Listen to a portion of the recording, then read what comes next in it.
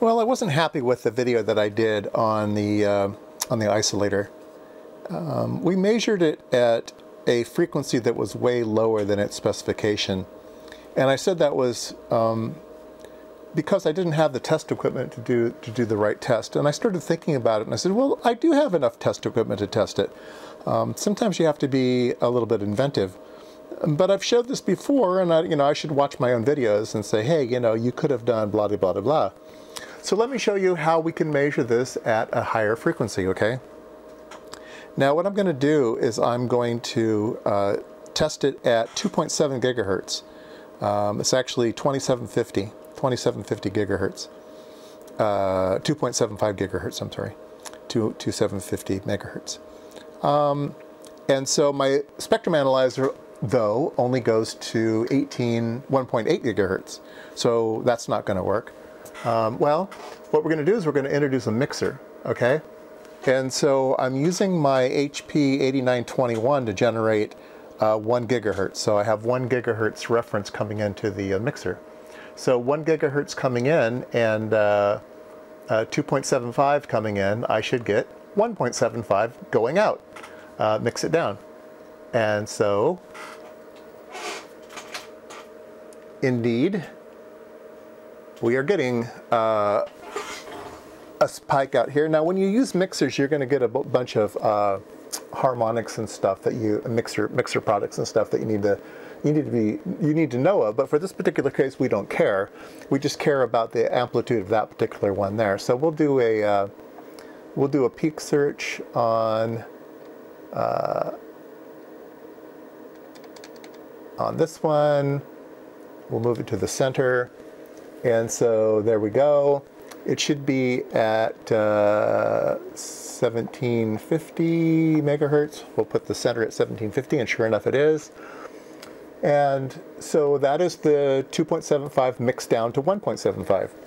And if we come over here to the generator, and I'm going to change to 2.74 and 2.76.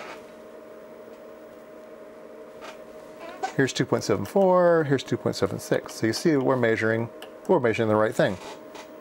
Okay, so now what we're going to do is we are going to, first let me explain where the device is in the circuit. So the device is in the circuit, oops, down here, is on the output. So we're going through the isolator, okay? And so we'll measure how much power we get out of that. And then I'm going to turn this around, and then we'll measure how much we get out, okay? So let's go over here and do that.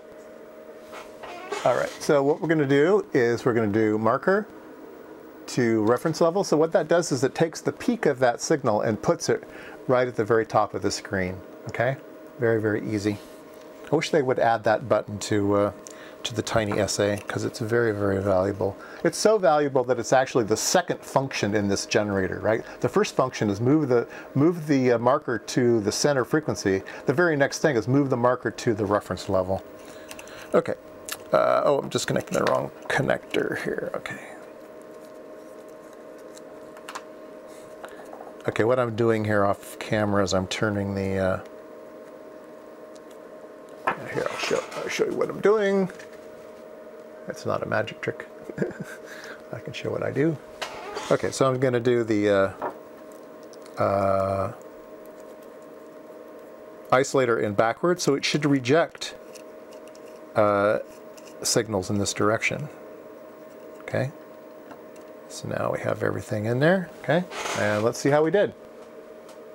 And you can see our signal is much, much, much smaller now. In fact, it's 10, 20, it's about 25 dB down, right? So this is a great isolator. It's knocking it down by 25 dB. So very, very nice. So like I said, generally isolators are somewhere around the 20 dB, 18 to 20 dB of rejection is usually what their specification is, but this is a very nice one. It's knocking the signal down by 25 dB. Like I said, I couldn't find the data sheet on these devices, so I really don't know what they were designed for. All I can do is judge by its size. Generally, the ones that are lower frequencies are bigger, okay? And they get smaller and smaller as the frequencies go up because you need less and less magnetism, I guess. I'm not sure. Or just the little racetrack gets smaller. I don't know. But in this particular size, I've seen these anywhere from 2 gigahertz to 10 gigahertz kind of range. Maybe even up to 18 gigahertz, but you know, something along those lines. And I had guessed it was a 4 gigahertz coupler, but it's operating very, very well at 2.7 gigahertz. So if it is a 4 gigahertz coupler, it's conservatively marked. It might be a 2 to 4 gigahertz or a 2 to 8 gigahertz isolator. It's operating very, very well. So anyway, so I'm happy now. I've actually made the real measurement that I should have made in that first video. Yeah, it's 25 dB rejection. It's doing a great job. So it's conceivable I might have use for this in the future. But yeah, definitely hang on to it. It's a nice thing to have. And it's about the. Oh man, sorry about that. Everybody fall off the edge. It's about the right size of all those other little RF boxes that I made. It's about a 1 inch by 1 inch little box here. So anyway, there you go, new measurement.